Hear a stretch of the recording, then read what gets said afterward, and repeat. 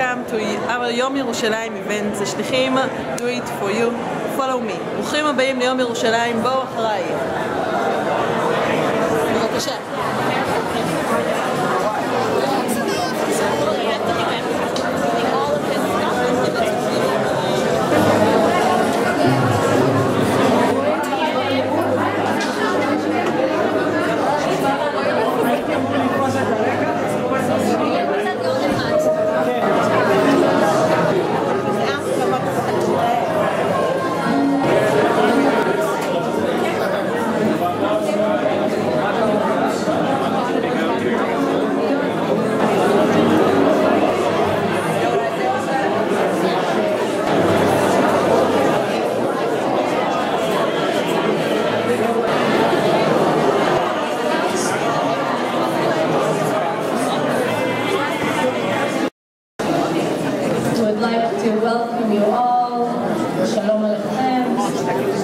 To our annual celebration of Yom Yerushalayim.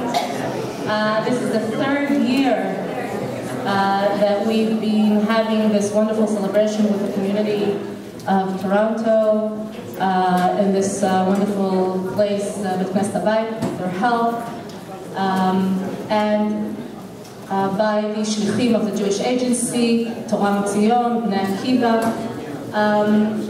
We would like to invite Mr. Sam Silverberg to thank, on our behalf, all those who've helped us celebrate this.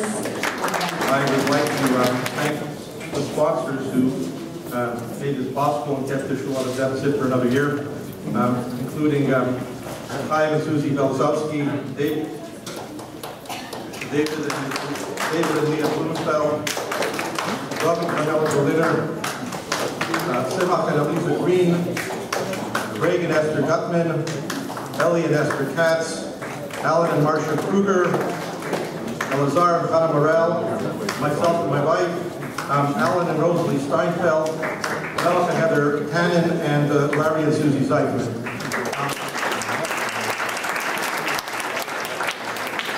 I'd also like to thank, as always, the people in the school, the people who work hard to put this together in the school.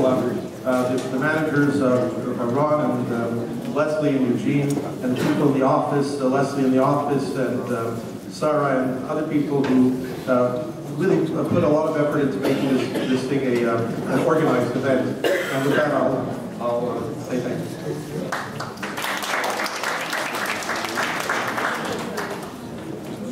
Thanks very much.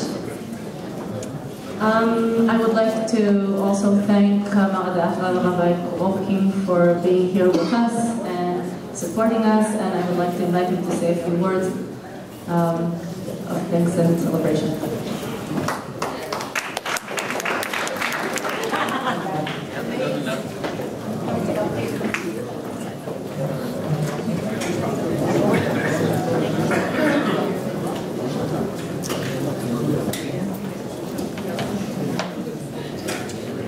Yom Yerushalayim Sameach, even though yesterday was Yom Yerushalayim, but today we celebrate Yom Yerushalayim. And I would like to share with you a few thoughts that I feel are extremely relevant for us to understand what has been going on in Yerushalayim, certainly for the last 45 years. And actually, if we look at the origins of the city of Yerushalayim, we'll be able to get a better understanding of what is happening today in Yerushalayim and be able to get a better sense of what we need to do for the future. What is the history of the city of Jerusalem, the city of Yerushalayim? Chazal tell us that originally the city of Yerushalayim was known as the city of Shalem, the city of Salem. This was its name before Jews lived in the city. We know that the people who ruled over the city of Yerushalayim had a certain appellation for their ruler. Whatever the name of the ruler was, he always had the word tzedek at the end of his name. So for example, we know that in the book of Bereshit, there was a ruler over the city of Salem whose name was Malki. And this was another name for Noah son Shem. We know that in the times of Yehoshua, there was another ruler of Yerushalayim. His name was Adoni Tzedek. And so therefore the term Tzedek, just like the word Pharaoh for Egyptian rulers, the word Tzedek was used for rulers over the city of Yerushalayim. Why is that? And the Forshim explained, because whereas many of the city-states and provinces that existed in the Middle East at this time were not committed to justice, were not committed to making sure that other people were taken care of, were not committed to justice, such as the city of Sodom and the city of Amorah. The city of Salem, the city of Shalem, was completely committed. That was its credo. Those were the rules that the city possessed. It had a certain sort of declaration of principles, and every ruler who ruled over the city had to commit to those principles in order to become the ruler of the city. And as a testament that you were abiding by the rules of what it meant to govern the city of Salem, you became the new ruler, but you had the word Tzedek appended to your name. Now let's go and talk about, this is the non-Jewish significance of the city of Salem. Now let's talk about the origins of the Jewish significance of the city.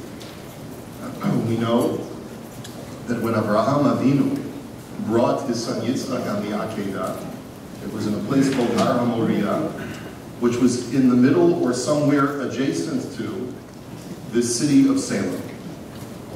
And after Abraham was finished with his extremely life-altering experience at the Akedah, he named the place Hashem Yireh, God will see. Because his experience was that there was a unique bond between him and HaKadosh Baruch Hu, and that wherever I go and wherever I am, Hashem is looking over me in a special way. Explains the Medrash in Bereshis Rabah that HaKadosh Baruch Hu had a dilemma when it came to declaring the capital city of Eretz Yisrael and giving it its proper name. Hashem said, my dilemma is that if I name the city after Avraham Avinu's experience, then my beloved Tzaddik Shem, who although is not part of the Jewish people, but nevertheless played a significant role in the history of this city, he'll come with ta'anot, he'll come with complaints. Because after all, it was known as the city of Shalem. And if I name the city as Shalem, then Avraham Avinu will come with ta'anot, he'll come with complaints. Because after all, there was a unique experience that happened to Avraham there. And therefore, says the Medrash, HaKadosh Baruch Hu says, we will take the name of Hashem Yireh and the name of Shalem, and we will put them together to have the name Yerushalayim, which is a contraction of the words Hashem Yireh for Avraham Avinu's experience, and the word Shalem, which is the experience of Shem Malkitzedek. Now, if you look and you think about it further, there's a very important message that Chazal are sending to us about what this city of Yerushalayim is all about. HaKadosh Baruch Hu gave the Jewish people a very important mandate, and it has a duality of purpose. On the one hand, we are the Am HaNivchar, we are the chosen people. We have experiences that are unique to Klal Yisrael. And this is represented by the unique vision and the isolated vision, the solitary vision that Avraham Avinu has on Har HaMoriah. But at the same time, the Jewish people have a second mandate, and that is to be an Or LaGoyim. There is a universalistic aspect of what it means to be a Jew, which means to contribute to the fabric of godliness throughout the world. So on the one hand, we have experiences and rituals and practices that are unique to the Jewish people that are for us and for us alone. And there is also this aspect of universality that we have to share whatever we can of godliness to make sure that the light of Hashem diffuses throughout the entire world. And therefore, what Yerushalayim represents, the contraction of these two names, is that it represents the particularism of the Akedah, the unique experience to the Jewish people of the binding of Yitzchak, but it also represents the universal message of what it means to be an Ir Tzedek, to be a city of righteousness that is really for the entire world, which is what the city of Salem represents. And therefore, if we think about what has happened in Yerushalayim over the last 45 years, and even before then, Baruch Hashem, we've been able to hold on to the city of Yerushalayim as a unified city for the past 45 years. Since 1967, after the Six-Day War, when HaKadosh Baruch Hu miraculously gave us back the city after it had been divided. But there's a message here. When the Jewish people are fulfilling one mandate to the exclusion of another mandate, then there's something that is reflected in the city of Yerushalayim.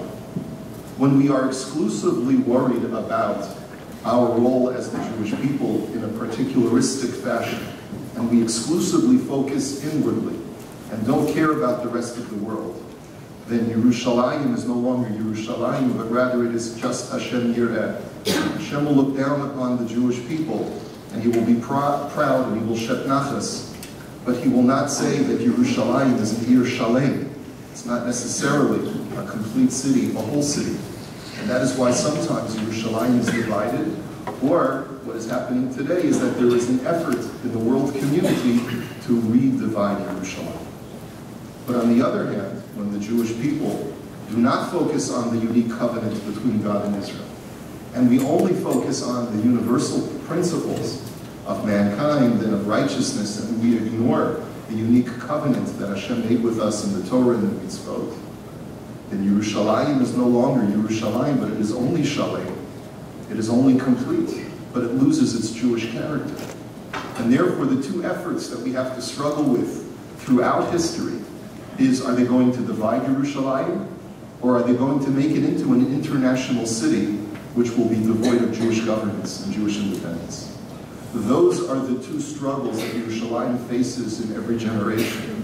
And it is a calling to Klal Yisrael that in order for us to hold on to a united Yerushalayim, and also a Yerushalayim that is uniquely Jewish, we have to have both messages in hand. We have to be the people who are faithful to our unique covenant of Hashem Yireh, of the Akedah.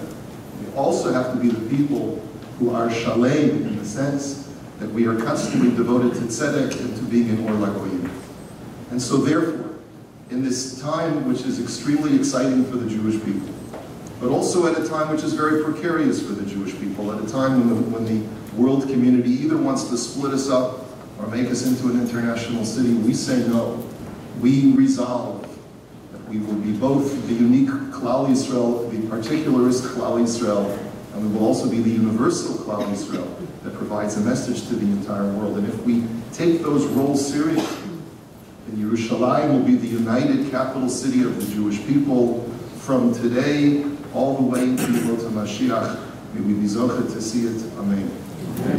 I'd like to take this opportunity to thank all of our Shlichim who are doing such an amazing job, and to Samuel Silverberg, and to all of the people who were so instrumental in making this beautiful Yom Yerushalayim event. We should all be zocheh to celebrate Ezra in Yerushalayim HaBenuyah in the Rabah. Amen.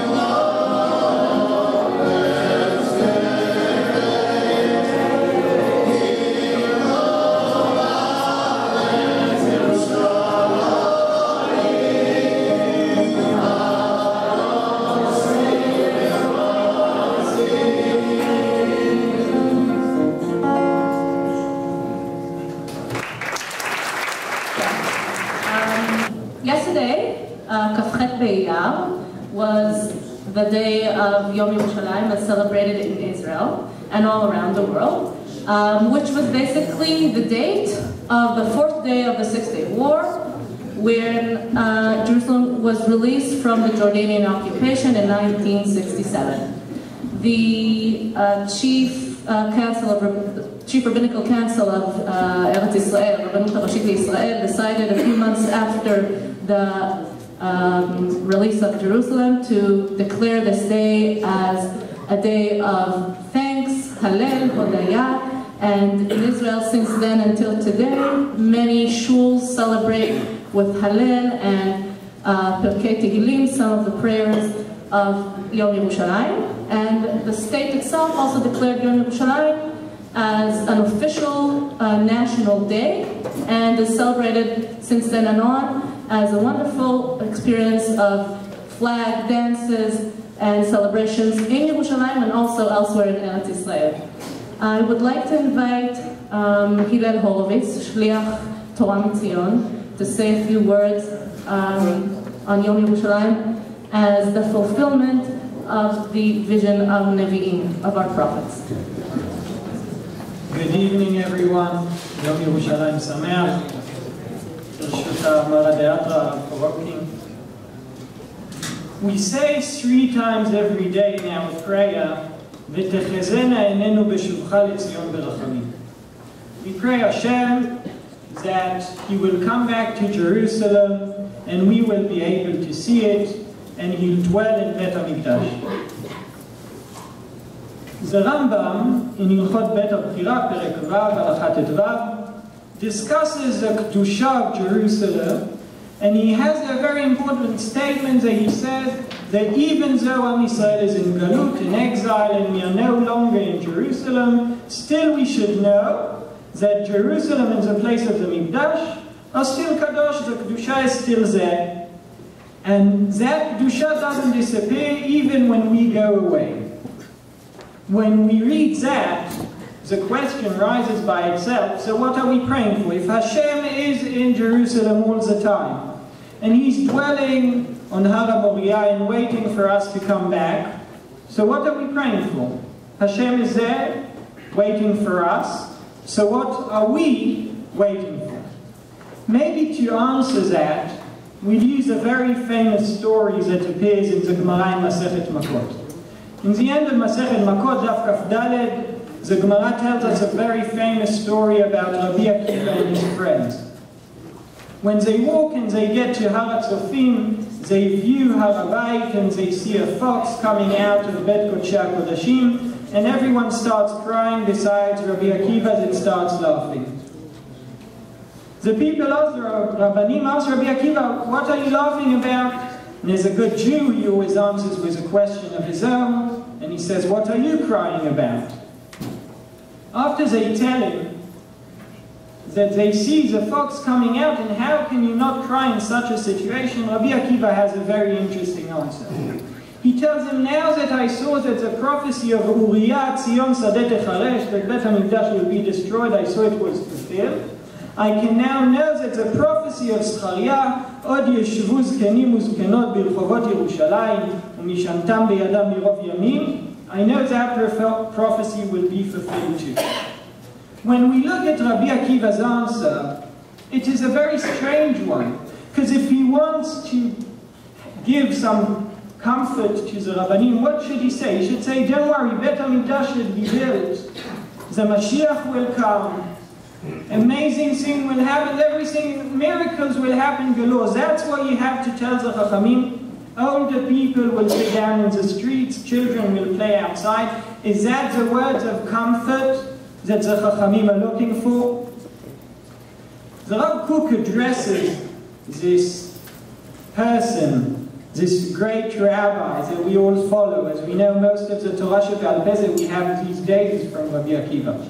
And in his introduction to Shir HaShirim, he speaks about Rabbi Akiva, and he says Rabbi Akiva has a high spirit, Ba'al Nefesh Gvuha.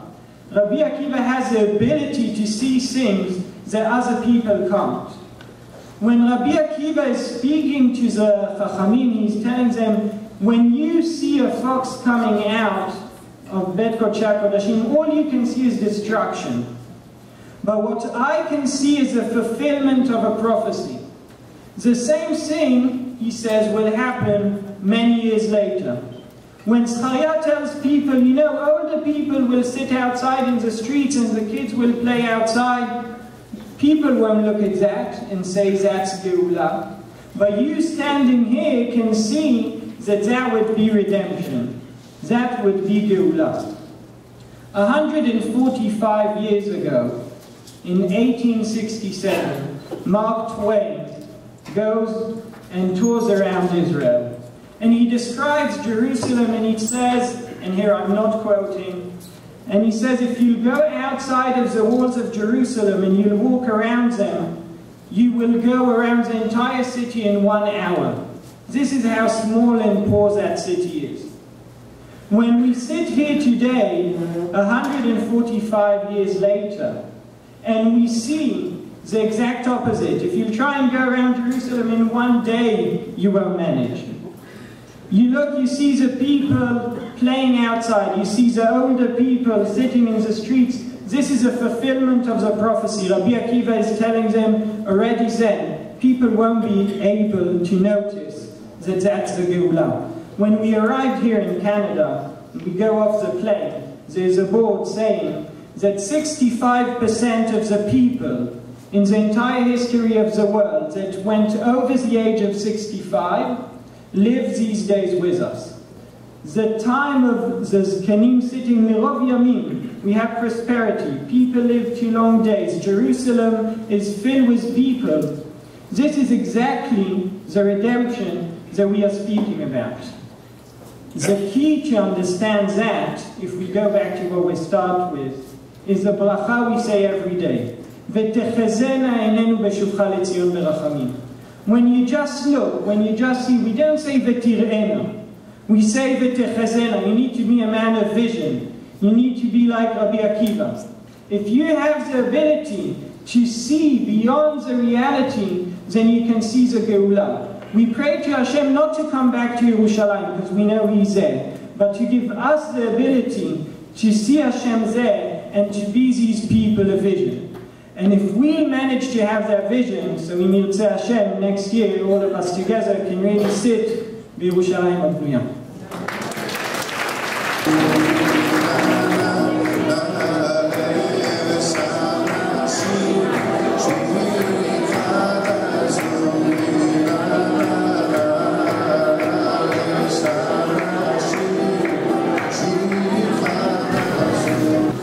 Good evening, everybody. Yom Yerushalayim Sameach. In 1816, the city, with an area of only 1 square kilometer, was already overcrowded. Therefore began the construction of the new city, the part of Jerusalem outside of the city walls. The first attempt at residential settlement outside the walls of Jerusalem was undertaken by Jews who built a small complex on the hill overlooking Zion Gate across the valley of Hinnom.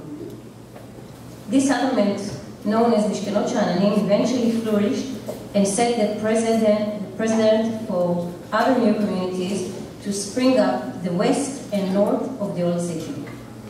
In time, as the communities grew and connected geographically, this became known as the new city.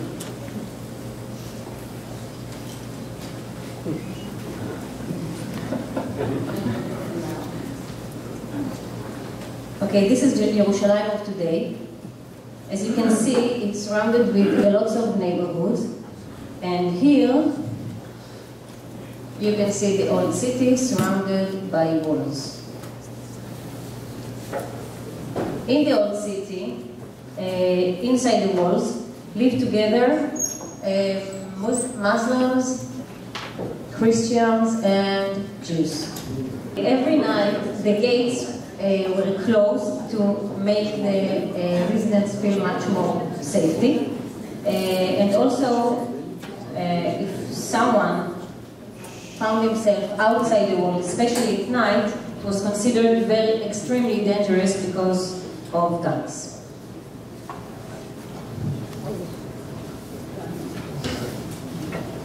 As I told you, the overcrowding affected the living conditions. Therefore, getting outside the walls was necessary.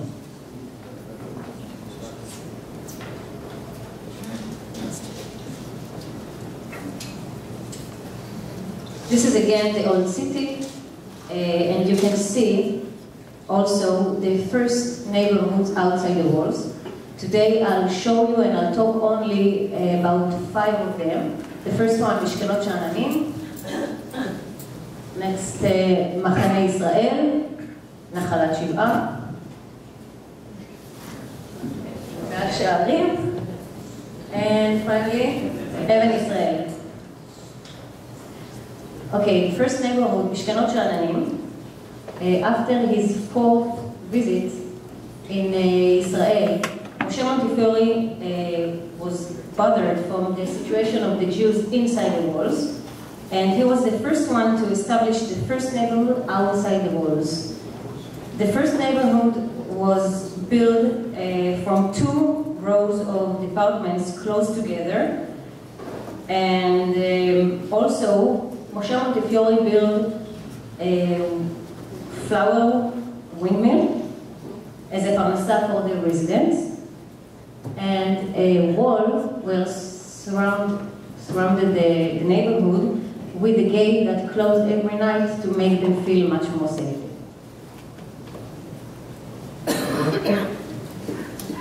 The second neighborhood outside the walls called מחנה ישראל, and built by Rabbi David Shimon Haradbash, and he built that neighborhood for his community.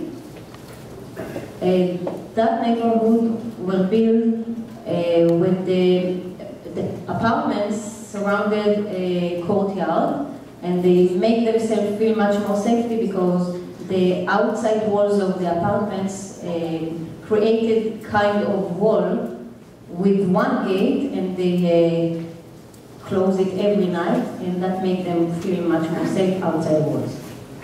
There is nothing to see today from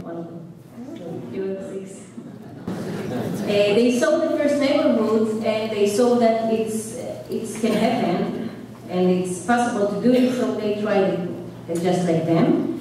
And since they knew that it's still dangerous living outside the walls, so they bought a piece of land right next to the main street, Rehov Yafo of today. And it was a very, very small land. That's why they built their apartments not organized. So if you see today, the neighborhood, what left from that neighborhood, and lots of apartments left, it's not organized. Next one, yeah. The 5th neighborhood called מאה שערים. The neighborhood built at 1874 by a company, and for safety it was built like מחנה ישראל, when the apartments close together around the courtyard with 6 gates. During the years, the population in the neighborhood become much more, and a lot of other apartments were built inside the yard. That's just that a little bit changed the original neighborhood. Today, most of the residents in the neighborhood are Chaverim, and in the neighborhood we can find a lot of yeshivot, bati knesset, kolelim, and in Shabbatot v'chakim the neighborhood closed for transportation. The process of getting out of the walls was just the beginning to a long process. As long as the population of Yerushalayim increased and felt much more safety, they built more and more neighborhoods outside the walls.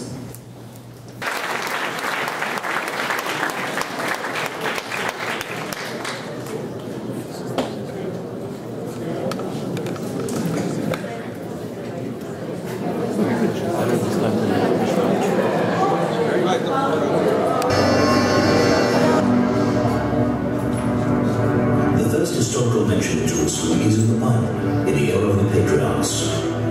King David declares Jerusalem as Israel's capital, known from that point on also as Zion. His son, King Solomon, builds the first temple.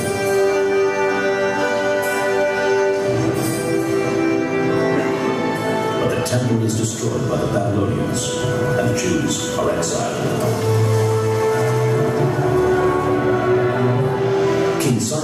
declaration enables the Jews to return and rebuild the temple.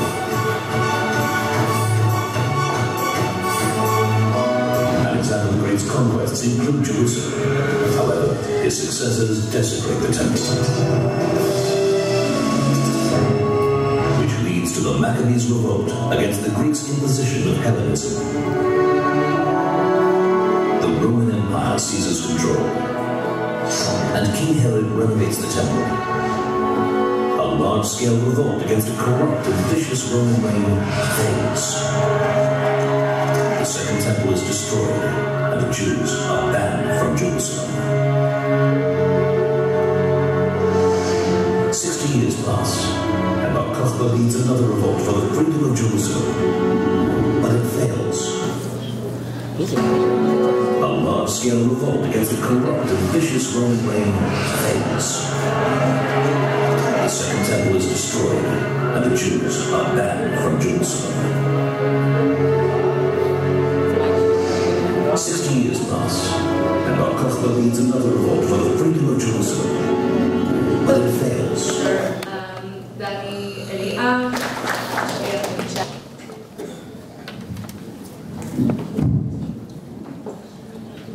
Good evening. Street of my childhood, Rehavia. My parents made Aliyah to Eretz Israel at the beginning of the 50s. They left behind them opportunities, a family business. The first neighborhood they went to was in BAYT called Shikul Valley. But after a few years, they moved to a new neighborhood. For them, it was new. It was Rehavia. The history of Rehavia. Rehavia was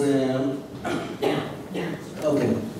At the year 1921, there was a plot, a piece of land, a rocky land, was purchased by Jews from the Greek Orthodox Church.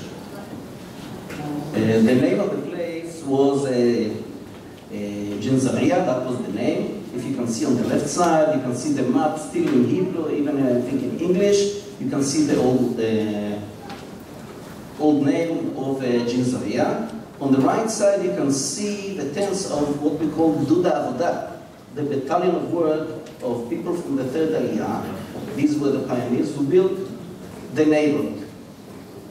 Okay, famous building that we all know, we've got, if you can see on the right side, you can see Echal Shlomo, the great synagogue with Knesset HaGadol. On the left side is Yeshua, and we've got also the Gymnasia Rehavia, which was the first Jewish, what we call the Yom Yerushalayim, the high school, very famous. A lot of people learned it in this place. It was totally secular. It works till these days. The streets, all the planning of the neighborhood was designed by a special way of architecture. Not only the buildings themselves, but also the streets. Most of the streets were made on purpose very narrow, so there's not going to be a lot of traffic. There were only two main streets, even them in Canadian kind of, they weren't so wide, two main streets. It was made to be a neighborhood for people like, we call it Ridgley, with a lot of green and a quiet neighborhood. The first families that came to the neighborhood, or the people who invested, were Sephardi, very rich families, bought some lands. They made their first aguda of the neighborhood. Later on came a very big group of what we call the Yekes. And they joined also the neighborhood. Okay, so what influenced the picking up, what names to give the streets? So the first, all the streets, basically they've got names of Jews or poets, rabbis from Spain. Not all of them from the golden age of the Jewish time in Spain, but this is some names like Rabbi Shmuel Nagid, then Maimon, which is Rabah, Ibn Ezra, Rabbi Yehuda Levi, Rambam, and there are more streets, I can't even count them, but something has changed. Oshishkin, the head of the JNF, took the name of Rabbi Yehuda Street and decided he was a very powerful man while he was living, and changed the name of the street of Rabbi Yehuda to Oshishkin. And not only that, we've got a very famous street. All the ones who are touring in Yerushalayim, we've got a lot of good restaurants there. The whole Keren HaKayemet came instead of Rabbi Shmuel Nagid Street.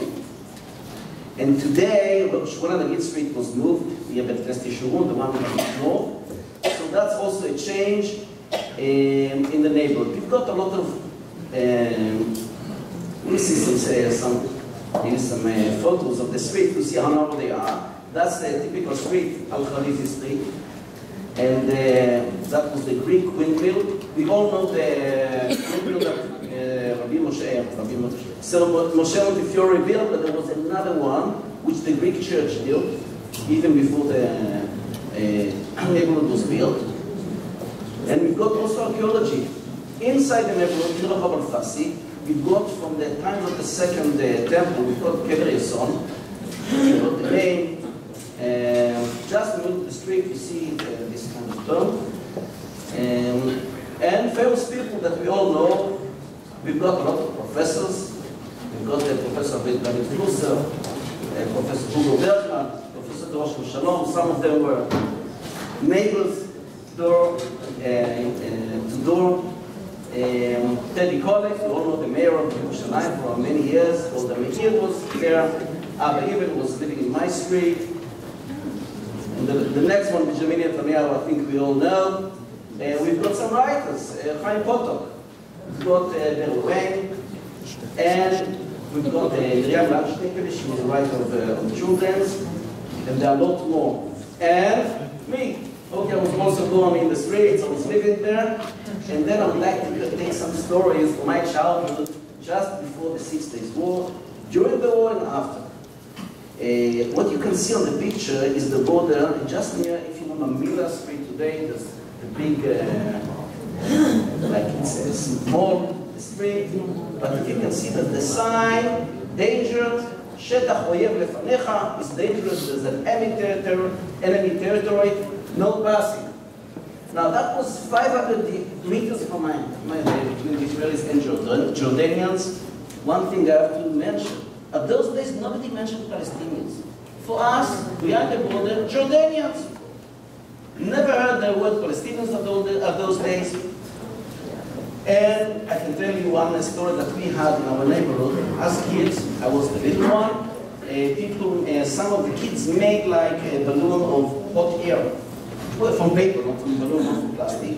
And used to put it over a fire and to let it go into the skies. It was about a square meter big. And that caused a big incident. The UN was involved in it because it was so close to the border they thought the Jews are throwing missiles. So, and because of the wind, it took it to the other side of the border. Just before the war, when the war was coming, was only broke, the war started, I remember as kids used to fill the sun sacks to protect, to put some tapes on the windows. That was before the war. And when the day that the war broke, we went to school. We were in classes. At 8 o'clock, the siren, something like this, the siren broke and we had to go into one of the classes. We didn't have any kind of what we call miklatim underneath the ground.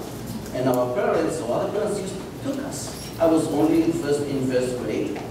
And between the bombing, they were shelling and shooting, we had to go home, all the kids. And then after a few days, we were underground, we were hiding. And then, as you can see, Yerushalayim was freed, and suddenly everything was changed. We had the first bar mitzvah. And I've got to speak about this behind this slide. And we have everything that changed. Suddenly, every holiday, every Simchat Torah, every Shavuot, Instead of going to shul, all the shuls used to gather and go to the old city. And my main experience was Shavuot. The first Shavuot, it was like, if it was people were speaking before about the vision of the prophets, you saw everybody was going. We were the amount of people. And there's a pasuk at Son Adam, it's like the herd, like sheep, like of people. We came out to Jerusalem, we were going out Mount Zion, and we as kids used to run all over in the old city. We weren't frightened. The ones who were frightened were us. And I remember as a kid, we went up to the Temple Mount. I went into Kipat Sela. We went to see Ezra Shlichim. I didn't know it was forbidden. We went even underneath, it's like a cave underneath. We went inside, we went to the Al-Aqsa. We as kids, we were everywhere in the Jewish, in the Arab neighborhoods. We would go on the roofs because houses are connected. For us, it became like our playground.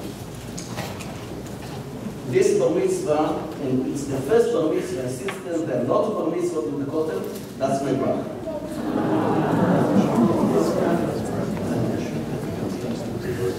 And I hope that we will be able to renew this kind of atmosphere, the enthusiasm, going every Simchat Torah, all the shuls, the Sifrei Torah, going to the Kotel, something that we are, it's a bit missing today. And we hope that things, this enthusiasm, this happiness will come again. Sorry. Okay. The one there on the left is my father. Shlichim.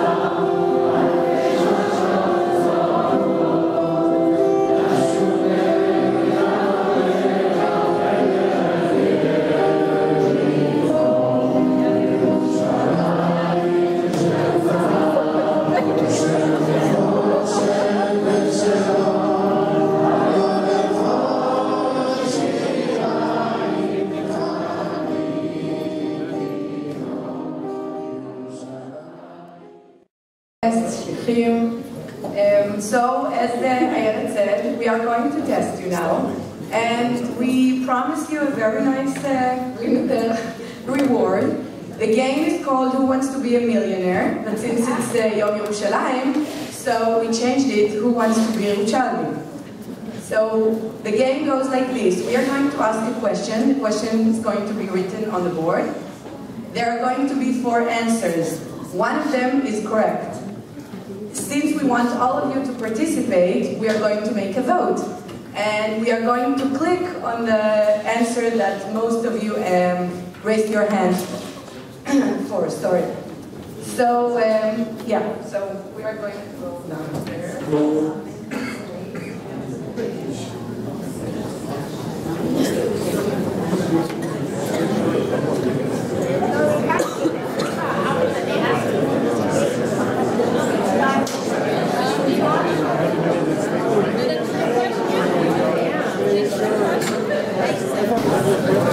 How many gates are there in Mea Shearim? 6. Check. 6. Wow. This is from the characters. Okay, we're going up to the next question. Which famous man lived in Talpiot? We have Eliezer ben Yehuda, Rav Kook, Menachem Begin, or Teddy Kollek. Take a minute to think. Okay, if you want to answer number one, Eliezer ben Yehuda, please raise your hand. Okay. If you want to answer number two, Rav Kook. Okay. If you want to answer number three, Menachem Begin. Okay. Or Teddy Kollek. Okay. Click on Menachem Begin, please. Okay. No. Okay. Eliezer ben Yehuda. Correct. Next. Who said the sentence, חייב אדם להיכנס לירושלים הקדושה בצניעות? A man has to enter the holy Jerusalem in modesty. First, Yitzhak Rabin entering the Todah.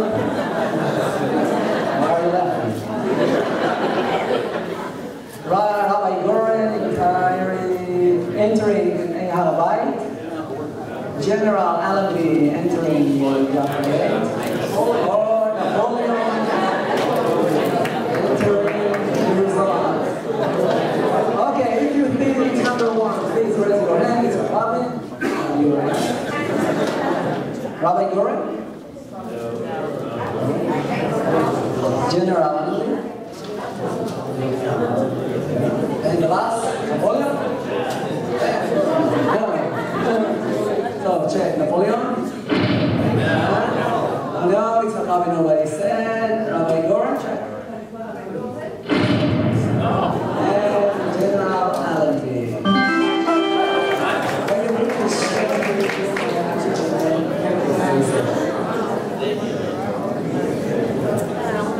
Okay, what's the Hebrew name for Katamon? Ma'alot, Komemiyut, Gonenim, Hashomrim. Okay, so answer number one, Ma'alot. Okay, Komemiyut. Okay, Yud. Gonenim. Okay, Hashomrim. Okay, then it's obvious. You're good. Okay, which story is hiding behind the name of the street Kanfei Nesharim? Actually, it's in Givat Shaul. The main street in Givat Shaul. First, it was the suggestion of the mayor of the. It was a suggestion of the mayor for the pursuit by Shlichim on Kanfei Nesharim. You have already 32,000. Okay, you can see. Donation to the senators. Who gave Israel the menorah in the Knesset garden? The British Parliament, the American Parliament, the Canadian Parliament, or the French Parliament? Okay, who picked the British Parliament? The American Parliament? No. The Canadian Parliament? No. The French Parliament? Canadian not? French? No.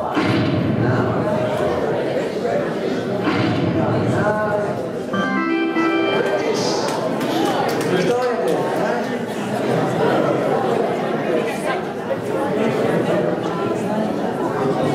Okay, next question. What is the meaning of the name Mamila, where the shopping center is located today? Okay, from the word Mami, in Arabic from God, in Arabic for Mam, in Italian, mother of all. Okay, so let's check your answers. Who is for number one from the word Mami? Okay, in Arabic from God. Okay, in Arabic for mom. And the last one in Italian, mother of all. Okay, most of you think Italian, okay? So let's try all the options. Very good, everything is from Africa.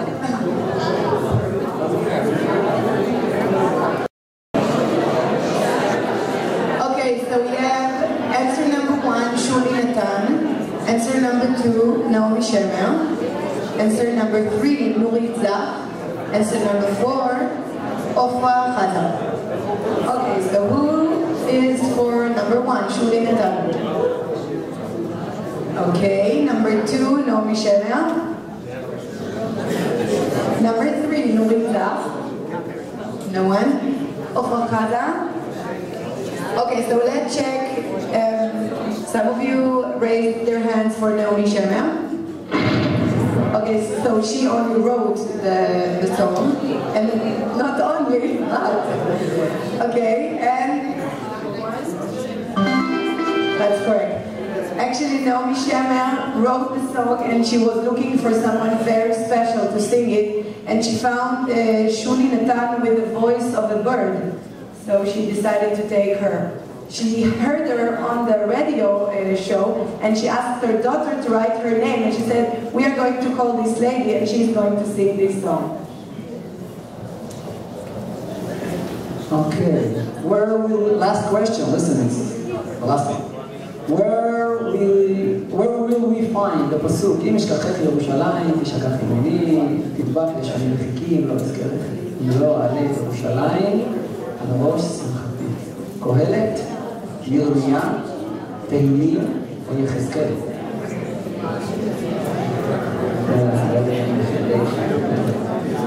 טוב, קודם קהלת.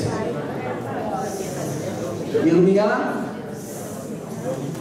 תהילים, and יחזקאל. Okay, so let's check יחזקאל.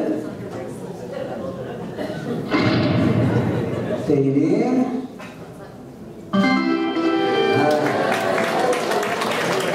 Okay, and now, congratulations, you won. But since we are only Shlichim, we don't really have $1 million to give you, so at least we can pray together and hope that בשנה הבאה בירושלים הבריאה.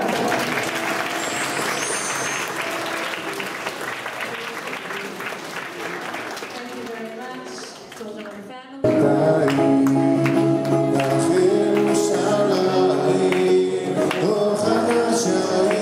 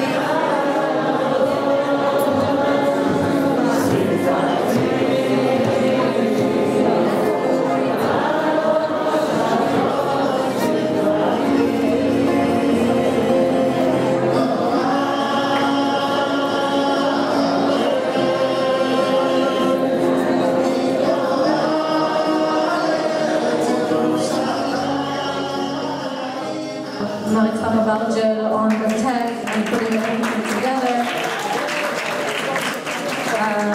Baron and Galia Daska for helping organizing the evening and decorating. And so Sarah Eliyav, Noga Grossman, Michal Horowitz, Ami Grossman and Hillel Horowitz for all the wonderful things that we had on the tables that organized, again, everything from behind the scenes.